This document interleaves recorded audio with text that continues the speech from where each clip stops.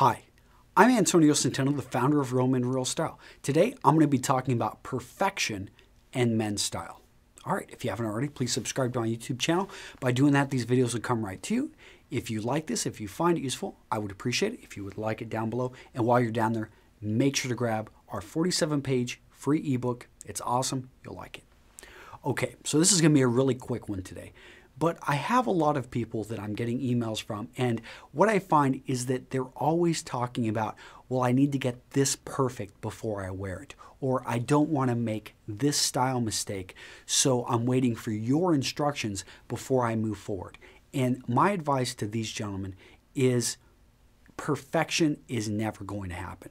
And I feel like a lot of these messages I'm getting, it's just really, we're scared to make mistakes. And you've just got to accept the fact that you are going to make mistakes. And occasionally you're going to wear something, it's not going to match, or it's going to be a little bit too much, or you're going to maybe send a little bit different of a message than what you're trying to send.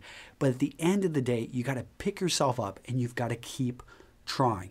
A good saying that, I picked up, I think in the Marine Corps, is if you're not falling down, you're not running fast enough. And the idea was every day you went out there and you pushed yourself. You tried to go on a run, or you tried to push your body or your mind to the limit so that literally you failed. And once you reach that point, that's when you learned really who you were. And a lot of my stuff, if you've watched plenty of my videos, you realize that style is actually only a very small part of what I talk about. What I talk about is improving yourself as a man. And style is a small reflection, a little bit of polish on a diamond that allows people to see the inner you. And so experiment with your style. Go out there and make mistakes. Try things. If you've never worn a pocket square, then try wearing a pocket square. You may find it's not for you, so don't wear it. You may not be the kind of guy that you may wear a tie, but you want to try a few different knots. Go ahead and do that.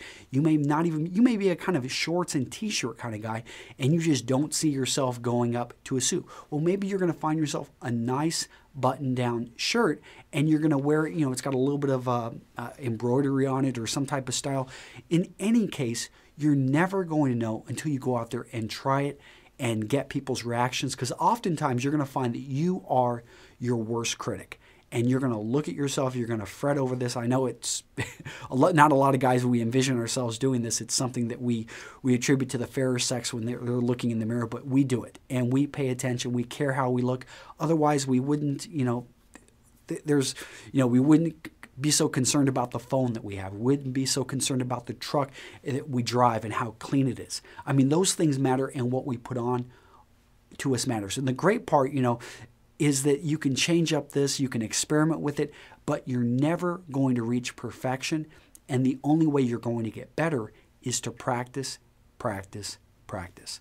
So a little bit of advice out there for you guys. Don't wait for me to get back to you on email. I try to answer as many questions as I can, but I've got a huge queue. And by the way, I'm actually working on a new Q&A system so that you'll be able to ask your questions there and hopefully get them answered a bit quicker, and the best questions will rise to the top, and then I'm going to basically create videos for those best questions that rise to the top.